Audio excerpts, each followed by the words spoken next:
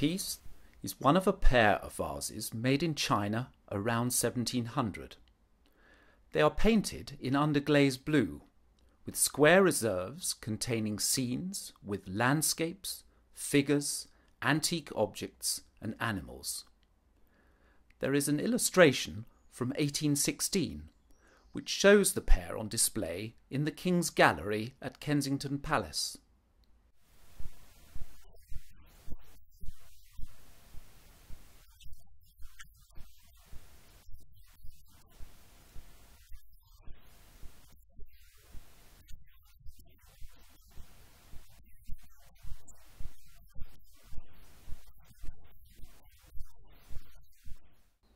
January 1892.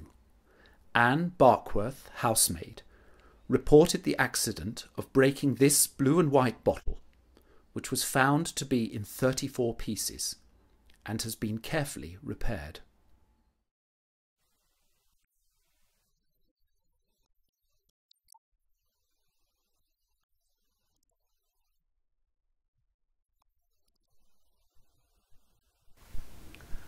Back in 1892, restoration was very different.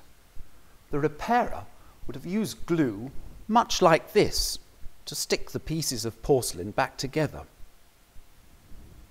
It's made from animal byproducts: skin, hoof and horn, boiled in water, filtered, then reactivated in a double boiler.